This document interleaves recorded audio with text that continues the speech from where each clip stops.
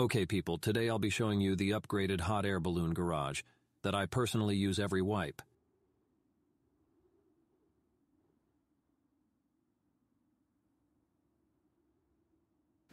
Here you can see me testing the ground for the first foundation.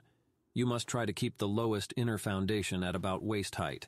If you place them too low, the balloon will deflate. I'm going to start off with a simple circle-based design.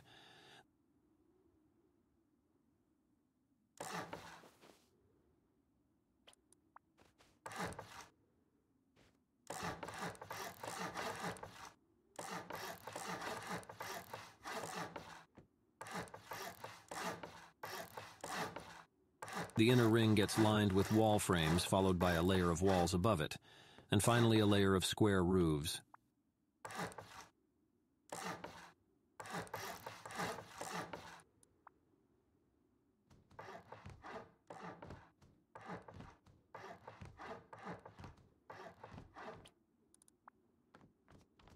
With security in mind, I look around the base and choose the highest foundations to upgrade to stone. This area is where the TC will be located. It is unlikely that you will be able to place the inner foundations such that it is impossible to crawl underneath. So upgrading these three can block off the odd high foundation. You can place the TC on the same level as the doors if you wish, but I prefer being able to run freely around the ring, so I use the wall frames to elevate the TC above the walkway layer. The metal floor will discourage most from soft-siding the floor. You can always use a door instead of the window, but the window is extremely cheap and you can easily store enough upkeep inside the TC to offset the slight annoyance of replacing the window.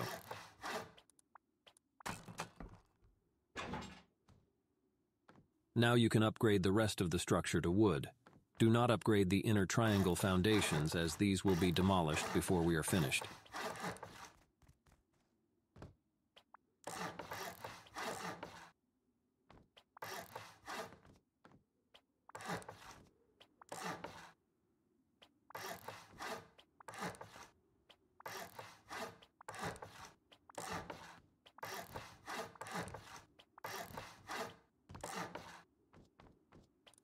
I use the spiral stairs to climb up to the roof, but you can use whatever method you prefer.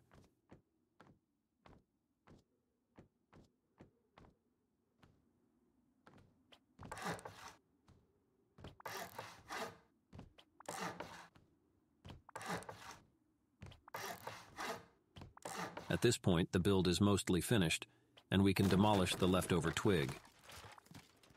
Here you can see the heights of the outer foundations. If any are lower than waist or possibly knee height, the balloon will likely deflate. You can use the heights here as a reference.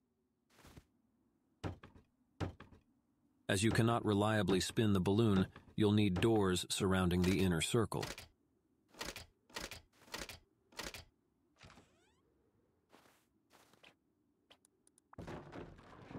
Now we are completely finished. For the rest of the video, I will be landing the balloon into the tower. I did not practice or prepare in any way for this tower.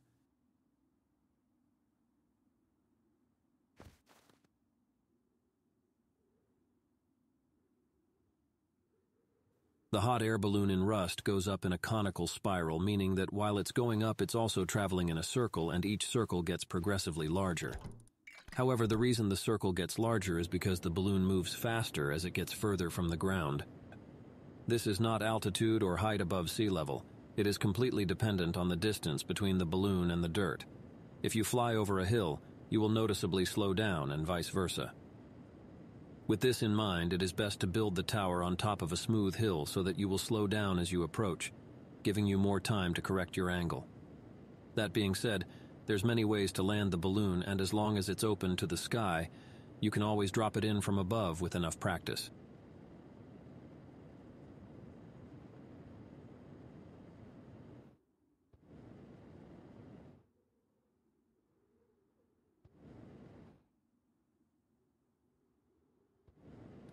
The balloon can and will get stuck, at home and abroad. Very rarely you will line the balloon up perfectly with the tower, and it will be permanently stuck and require you to break it.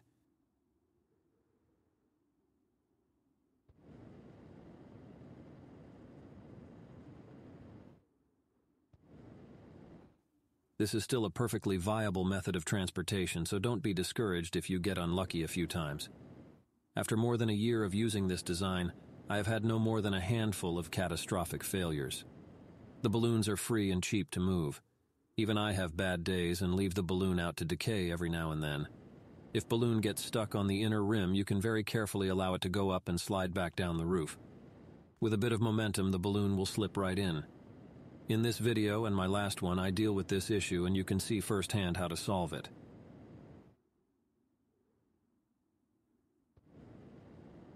As you can see, this takes me 3 attempts to actually get it inside the tower.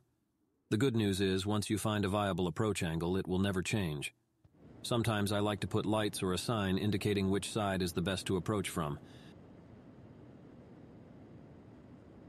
At the end of the day, this design relies on a simple 2-story circle base with outward-facing roofs. If you use half walls underneath the double doors, you can put this design on top of any pre-existing base. You can make it larger, you can make it more economical. This is the bread and butter of storing balloons. Thanks for watching.